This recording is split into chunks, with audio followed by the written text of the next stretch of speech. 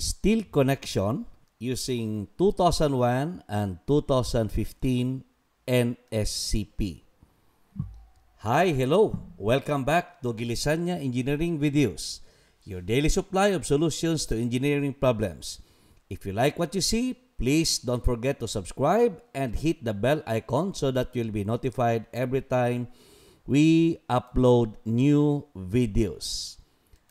Alright, today we will discuss steel connection, specifically tension members, tension connection using the 2001 and 2015. So first, I will solve it using the 2001. Then after that, we will compare the result with 2015. Okay, so ito yung gagawin natin dito sa ating, of course, this is only applicable sa Pinas, kaya pwede tayo magtagalog dito. Okay, so we have here the connection. We have the problem here. Alright, given the following data of the slip critical tension connection shown. Alright, this is probably a butt connection with the main plate is 22 mm thick and the side plates are 12 mm thick. So connected to the plates, the plates are connected with 922 mm diameter bolts, 8325 bolts in standard holes. Okay, the plate is 836 with Fy and Fu given. Okay, we are given the dead load of 450. Okay, and then considering the plates only, so not considering the bolts anymore, only the plates, compute the safe live load using the 2001 and the 2015 NSCP. Okay, by the way, slip critical. Dalawang klase kasi ang connection, no? We have the bearing type and the slip critical. The bearing type depends on the shear between of the fasteners of the bolt. Okay, so the strength is dependent on shear. Of course, the plate will also have to be checked. Okay, the slip critical depends on friction. So the tightening of bolts will compress each element. So of course, there is friction resistance between the plates at the contact surface. So yan ang sinasabi nating slip critical. So yung bearing is dependent on shearing strength of the bolt. Okay? And then to compare 2001 and 2015, we have to assume a live load. So kukunin natin dito yung dead load. Assume ako ng dead load. Kukunin natin yung live load. No, ano yung live load? If you will use the 2001 and the 2015, and in the 2015, gagamitin lang natin yung LRFD. Dalawa kasi yung 2015, no? So we have ASD and then the LRFD. Okay? So let's start. So the plate is 350 mm wide, and then the main plate is 22 mm thick. The side plates are the same width and 12 mm thick. Well, as you can see, if you consider the plates, no, the total side plate thickness is 12 plus 12 is 24, while the main plate is 22. So this shows that we have to consider the main plate. Now, the thickness is 22 compared to this one, times 2 of that kasi dalawa yan, 24, so that will not govern. No? So what will govern here for the plate is the main plate. Alright, the bolt spacings are given. So 100, 100, the edge distance here is 75 mm. Along the length, along the longitudinal side, we have 40 mm ang edge distance dito. And then 75 mm, and then this is 40 mm. Okay, so let's start. We will start with 2001 NSCP. Okay, so we have to read the code first. We will base everything on the code, not on the style of the examiner. Okay, so this is the code for 2001. Section 504.2, allowable stress, tensile member. The allowable stress FT shall not exceed 0.6 Fy on the gross area, nor 0.5 Fu on the effective net area. In addition, pin-connected members shall meet the requirements of section, okay, let's not consider that anymore. Then, block shear strength shall be checked at the end connection of tension members in accordance with section 510.5. And then, gross area. The gross area of a member at any point shall be determined by summing the products of the thickness and the gross width of each element as measured normal to the axis of the member. And then for angles, the gross width shall be the sum of the widths of the legs less the thickness. If you notice, this provision was not mentioned anymore in the recent codes, no? Because for me, this is just exaggeration. Parang in-explain niya, nakakalito tuloy, no? But explain mo pa yung gross area. Nasa 2015, 2010, wala na yan. No? Net area. Kahit ito, wala na rin yan. No? Anyway, basahin lang natin. The net area of a member, the net area AN of a member is the sum of the products of the thickness and the net width of each element computed as follows. Alright? The width of bolt or rivet hole shall be taken as 1.6 millimeters greater than the nominal dimension of the hole. Take note, 1.6 mm. Sad to say, hindi yan ginagamit ng examiner. But anyway, that has to be added. That is 1/16 of an inch. 1/16 of an inch. Na?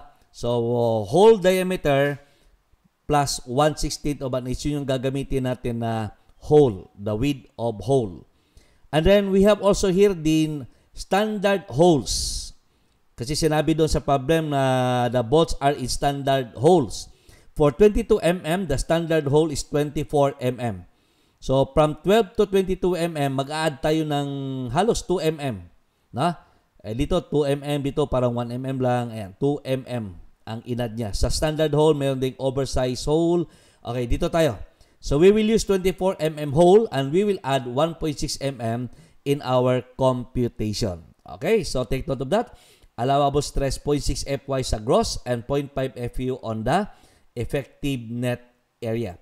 And ang sinabi din dito, mamaya, we will mention about that. Okay, so let's have first the gross area. This is the easiest part. So, ang gagawin natin, kukumpitin natin yung safe P based on gross area, net area, and block shear, or we call that the shear rapture. And then, pipiliin natin yung pinakamaliit doon sa mga stresses or forces na yun. Okay? So, unahin natin yung gross area.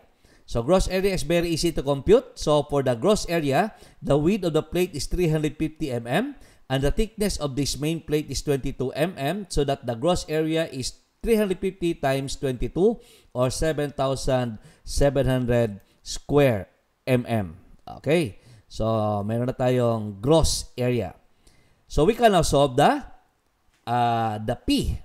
Okay? So, based on this formula, the gross area, the allowable stress is 0.6 Fy.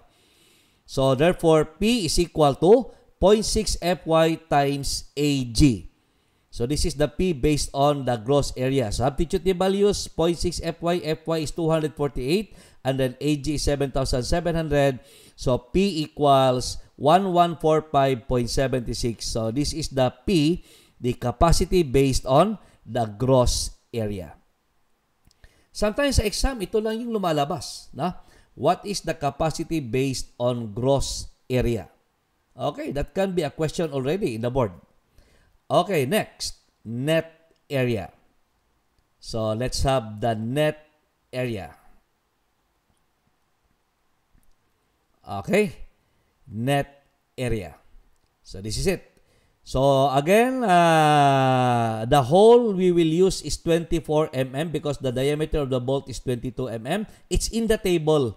Normally, in the board exam, binibigay yan ng examiner, yung hole diameter. So, you don't have to worry about that.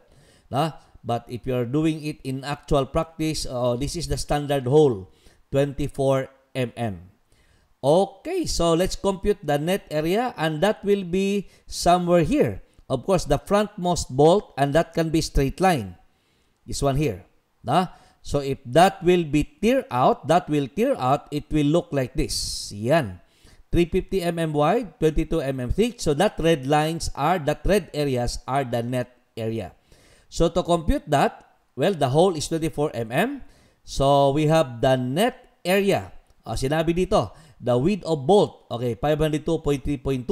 The width of bolt or rivet hole shall be taken as 1.6 mm greater than the nominal dimension of the bolt. So, our net area is 350 minus 3 holes.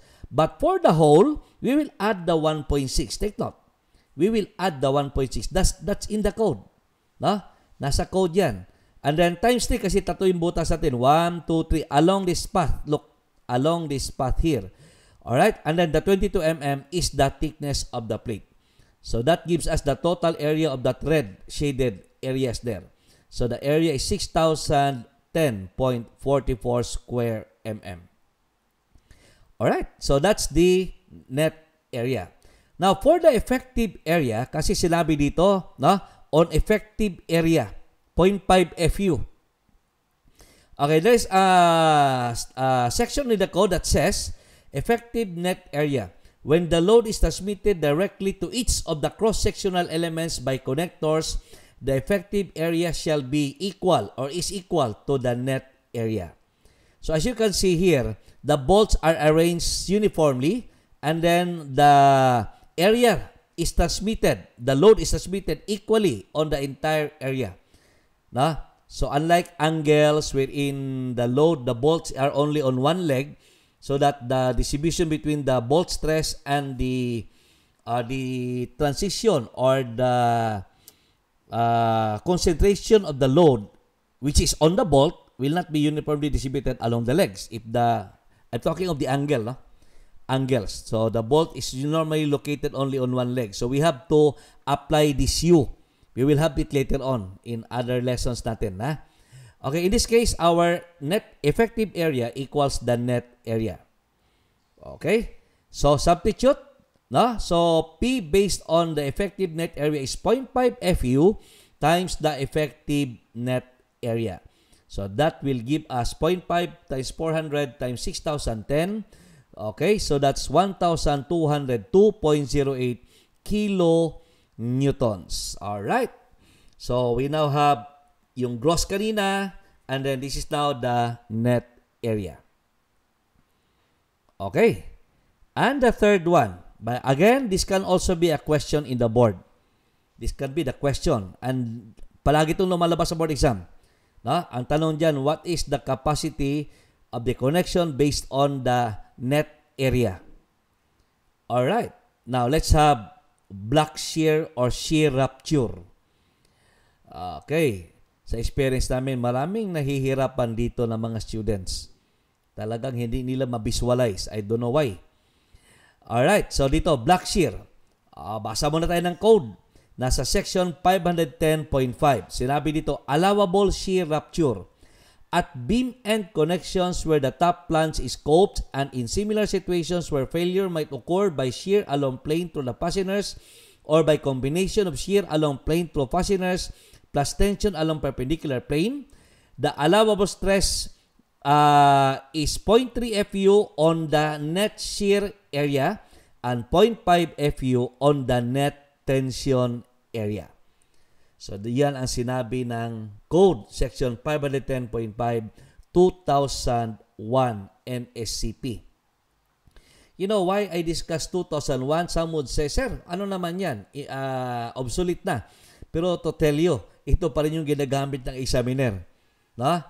Ito pa sa steel. With regard to steel, no? Nagbigay siya recently yung mga 2015, but not so much. Ito pa rin yung marami sa kanya. No? Pero sige lang.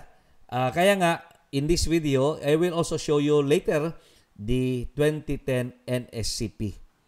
Okay, so let's analyze what are the possible paths, no, of the shear rapture paths here.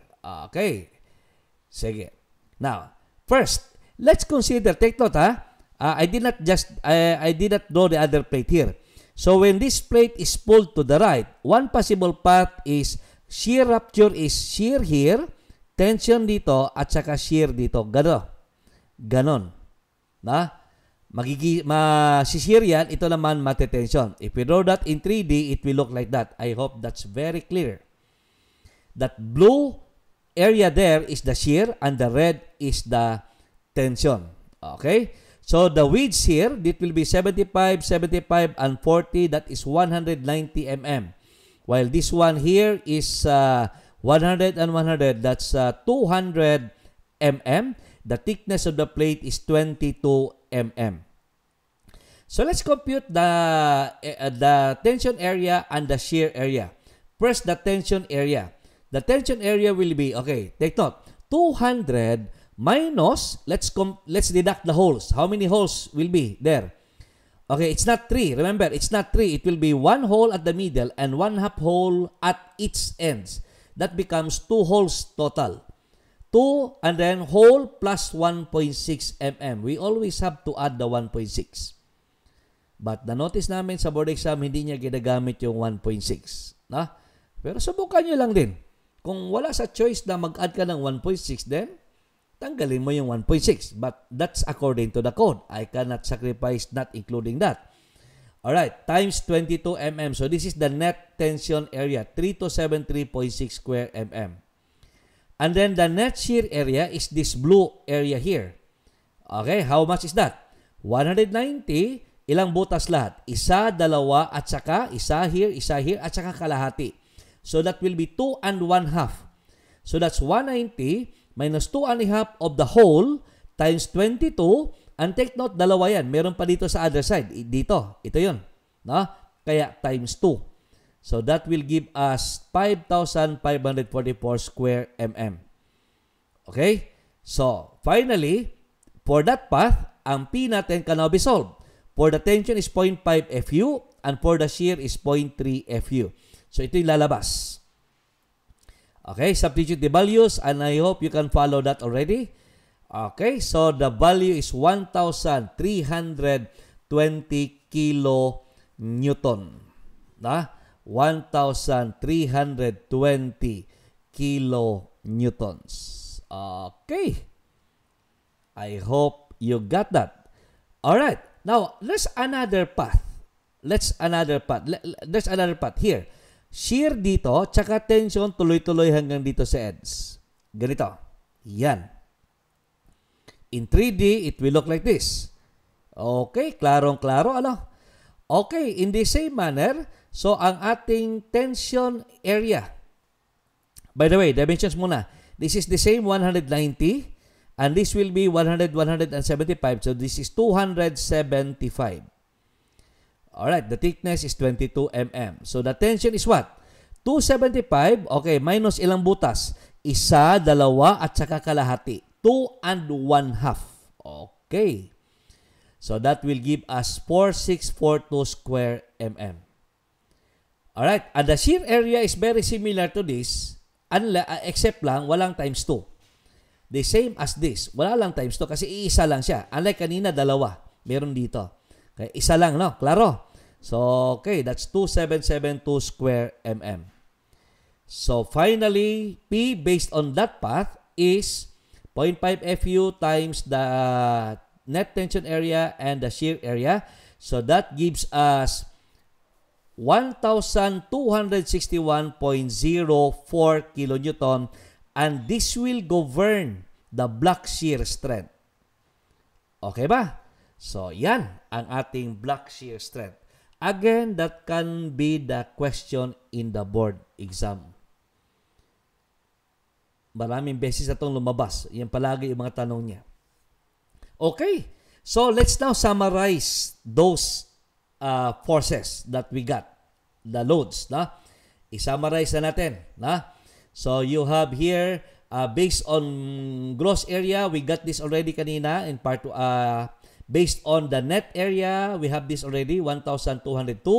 And based on the block shear strength is 1,261. Okay? Well, obviously, the safe P is the smallest. Okay? The weakest of those values. You do not use the strongest. It's common sense. Na? So, yung pinaka-weak point, and that will be based on the gross area here, 1145.76. Okay. So, that is your safe P. Now, then, ang tanong dito is the live load. Alright? So, the tensile capacity is the dead. There is no applicable load factors for ASD in 2001. Kaya, the total load is simply the dead plus the live. And this shall not exceed 1,145.76. Do you get that? It shall not exceed that value. So, solving for PL, so PL must not exceed 1145.76 minus the dead load of 450, kaya PL must not exceed 695.76 kilo newtons. Alright, so that's it. This is 2001 NSCP. Okay? I hope you learned a lot from this video. So this is part 1. In part 2, I will discuss, abangan nyo, i-discuss natin ang 2015 NSCP. Kaya nga, nag-design talaga ako ng problem na meron dead load. Kasi hindi natin ma-compare ang dalawang code kung total load lang. Kasi mag-iba. Sa 2001, wala tayong load factors. Sa 2010, meron. O sa 2015, meron tayong load factors. Kaya, so we will use the same data and then we will solve the live load using the 2015 NSCP. Actually, the 2015 and the 2010 for LRFD steel are almost the same. Okay?